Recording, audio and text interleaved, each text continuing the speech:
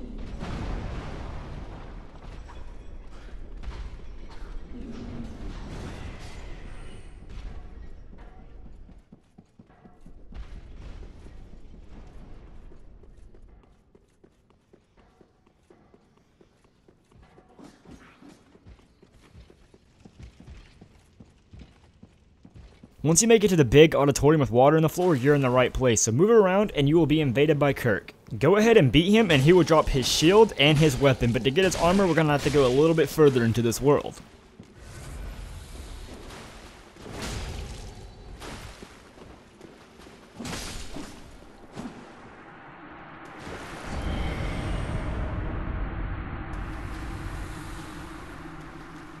Now, after beating him, this is going to be a little hard to explain, but with the giant to your left, not the one that you're going to proceed with the level, but the one that was swinging at you, since there's two out there, you want to come to this back right room. If you see a gate that you have to open, you know you're going the right way. This actually leads back to the original bonfire, but that's not where we're going, so you can go ahead and open up that shortcut if you'd like. But go ahead and open up this door and go on the elevator.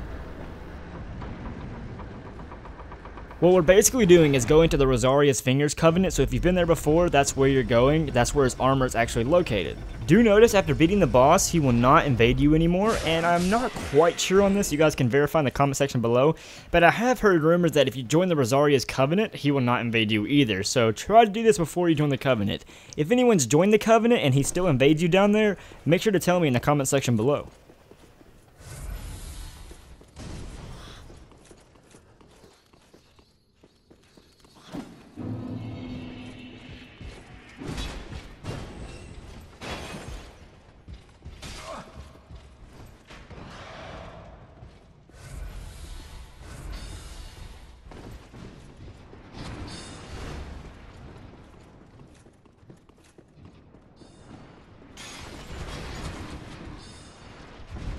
Once we push the giant door open, it's going to be at the back right of the room. His whole armor set dropped. I have used this armor almost throughout the entire game of this playthrough with my dex build, so I definitely recommend you check it out. I really do like it. Thank you guys so much for watching. If you found this guide helpful, be sure to give the video a thumbs up and subscribe for more Dark Souls 3 content on my channel. If you have any guides that you'd like me to do, I do take requests, so you can comment below on that. And if you have any questions, you can tweet me at UnitedGamer101 or comment below as well. But thank you guys so much for watching, and I hope to see you guys in another Dark Souls 3 video.